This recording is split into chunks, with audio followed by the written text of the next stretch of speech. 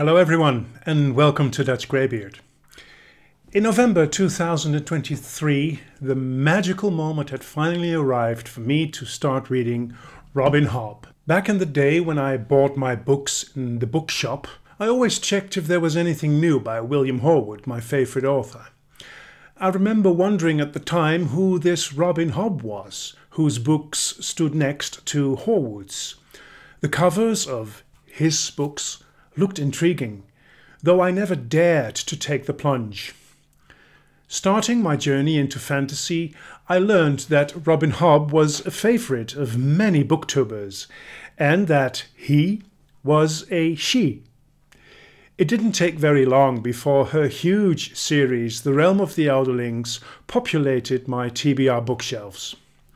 One of the appealing things of this huge series is that it is divided into 4 trilogies and 1 quadrilogy.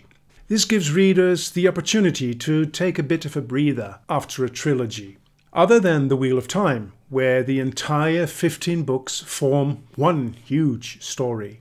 I'll keep this reading experience free of spoilers until the end. There I will reveal one spoiler, but don't worry, I'll warn you well ahead of time. So within 1 week in November, I had devoured Assassin's Apprentice, which is the first book in the Farseer Trilogy, which subseries kicks off The Realm of the Elderlings. This novel is a coming-of-age story about a boy who initially doesn't even have a name. He's the bastard son of Prince Chivalry Farseer, growing up in Buck, one of the 6 duchies that together form the kingdom. His caretaker, Burick, is fair, but harsh with him. He calls the boy Fitz, a name that sticks. Later on, Prince Verity, the brother of Chivalry, will name him Fitz Chivalry Farseer. Fitz grows into adulthood, learning a great deal of the political intrigue within a royal family. As a young boy of 6, Fitz vows to serve King Shrewd, and in secret he is tutored in the arts of the assassin. His apprenticeship and his education in the skill, some sort of magic that bridges thoughts from person to person, takes Fitz into new places and many dangers. Another form of magic is the wit, which enables people to communicate and bond with animals. Hobb is known for her excellent character work, and I can only agree with that. Almost all of the characters are written with very realistic depth, detail, and contradictions. They develop through the tribulations of life in a natural way. The only exception for me was Prince Regal, the half-brother of Prince Verity. In the first 2 books, his character remains a bit one-dimensional to me. He's the bad guy, and it looks like there's nothing much more to his character than that. In the 3rd book, however, even Regal becomes more layered and even understandable. Because I already did a video on this first book, I won't spend too much time on it right now. I loved it, and getting acquainted with Miss Hobb's writing was simply wonderful. Her writing is very inspirational, and it stirred my own writing muscles to come into action. Even though the first 2/3 of the novel is a bit slow-paced, there is still very much going on, most certainly between the lines. The final third of the book builds up to a finale that is simply amazing. For the last 150 pages it was impossible to put the book down. I give Assassin's Apprentice 92 points out of 100, a very solid 4.5 star. After finishing this first book, I immediately picked up Royal Assassin, book number 2. This one took me 22 days, which doesn't say anything about my enjoyment. The first half of the book, again, is very slow-paced. The intrigues within the royal family of the Farseers continue, and Fitz finds love. The raids of the Red Ships on the east coast of the 6 duchies require more attention. Verity decides to leave Buck to try and gain the help of the legendary Elderlings. Nobody knows if these Elderlings truly exist, nor what they really are. With Verity gone, Regal gets more leverage to work his plots, which results in the seemingly defeat of Fitz at the end. In this book, Fitz bonds with the wolf Night Eyes, which results in many beautiful pages of prose. It's one of the most famous animal companions in the whole of fantasy. On a market, Fitz bargains to buy a mistreated and caged young wolf without knowing what to do with the animal. At first, Fitz calls him Cub. The wolf is understandably filled with hate towards humans. But every day that I did not strike him, every bit of food I brought him, was one more plank of trust in the bridge between us. After about 100 pages, Fitz finally bonds with the animal, at which point the wolf tells him that his name is Night Eyes. Hobb poignantly portrays this bond, where the wolf regularly wonders why the human makes such a fuss over things. This is it, brother. We are as we are. How can you claim to know what life I was meant to lead, let alone threaten to force me into it? You cannot even accept what you are meant to be. You deny it, even as you are it. All your quibbling is nonsense. As well forbid your nose to snuff, or your ears to hear. We are as we do, brother. There are also some memorable dialogues between Fitz and the Fool. When Fitz says that he and the Fool are mere pawns, the Fool replies, "This, more than anything else, is what I've never understood about your people. You can roll dice and understand that the whole game may hinge on one turn of a die.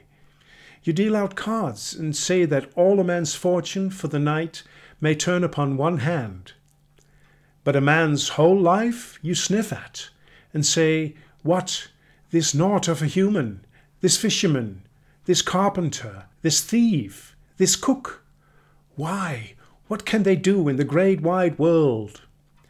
And so you putter and sputter your lives away like candles burning on a draught. What good is a life lived as if it made no difference at all to the great life of the world? A sadder thing I cannot imagine. Each creature in the world should consider this thing, every moment of the heart's beating. Otherwise, what's the point of arising each day?" The pacing of the story was very slow, but Hobb is known for that, and it didn't really bother me. This was simply another great book. I gave Assassin's Quest 93 points out of 100. In between Book 2 and Book 3, I read some other works like Tagana by Guy Gavriel Kay and The We Free Men by Terry Pratchett. But on New Year's Day, January the 1st, I picked up Assassin's Quest, which turned out to be my favorite of the bunch. In this closing volume, many things happen, and I hardly at all experienced drag the way I did at times in the other two books. The whole time I anticipated big reveals, which would make me understand more about the world, the Elderlings, the wit, and the skill, and the reasons behind the raids by the red ships, and how and why they forged people and more. And even though a lot still remains clouded at the end, the essential parts of this story are beautifully wrapped up. I highly admire the way the author writes how Fitz, who in the beginning is more wolf than man, has to learn how to be human again. He cannot relate to the doings of humans. They talked long of things that had nothing to do with eating or sleeping or hunting. When he is handed a mirror, it says, "He gave me a round glass with a man in it." Many of the described emotions are so real. When Fitz is reminded of the way he was tortured by Regal's thugs, he's not angry. I felt shamed at what Regal had done to me. That is real. Even though I spent 22 days with this novel, every reading session went by in a blink. There's a lot of getting captured and escaping, a little bit too much perhaps, but it kept on fascinating me. And every page was a joy of prose. Such a skilled writer, like this sentence, in which Hobb, with just a few words, displays an image anyone can see. He smiled at me, the smile of a man who knows how the tumbling dice will fall before they land. From the moment Fitz and his party reaches the city of Yampe, there is a continuous tension in the air of walking towards an epic finale. There are many heart-gripping scenes and dialogues. For instance, when Fitz confesses to the minstrel Starling that he is not in love with her, she sighs and says, "I know that, and you know that." But it was not a thing that had to be said just now. Fitz emphasizes that he does not want any lies, spoken or unspoken, to which Starling replies, "I'm a minstrel. I know more about lying than you will ever discover.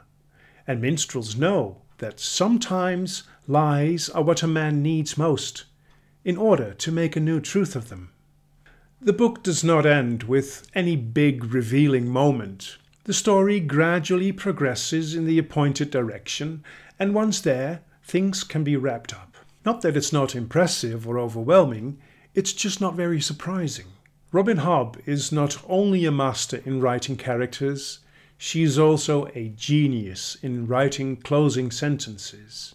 The final sentence of this book is so beautiful and so profound, just as the closing lines of the previous two books were. This book I gave 94 points out of 100, so the overall score for this trilogy is 93 points out of 100, which is a high 4.5 stars.